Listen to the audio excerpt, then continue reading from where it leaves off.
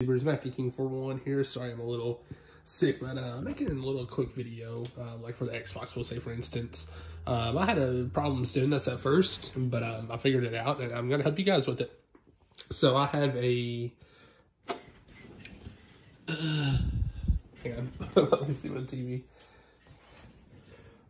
Man, it's like a Toshiba or something like that. Fire Stick TV. Oh, insignia. Duh. So this is the Fire TV. So some people was wondering, with this being a 4K Ultra HD HDR TV, why is, say for instance, my Xbox not showing 4K? If you go down here to TV displays and 4K details, it's going to say your TV doesn't support 4K, all that stuff, even though you know it does. So really quick fix on how to do that. Hold in the home button. You're going to see over here, and we're going to go down to picture. Then we're going to go all the way down to advanced settings. Once we go to advanced settings, we are going to go all the way down to HDMI input mode.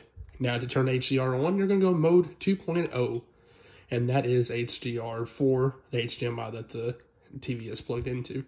So we'll back out of all this. Once you do that, go to 4K details, and now you'll see my TV doesn't support 4K at 50 Hertz, but it does support it at 60 Hertz and stuff like that. So you'll see everything is set up. My TV does everything. So that is how you fix the HDR mode on these Insignia TVs and most of the Fire TVs. So thanks for watching, guys.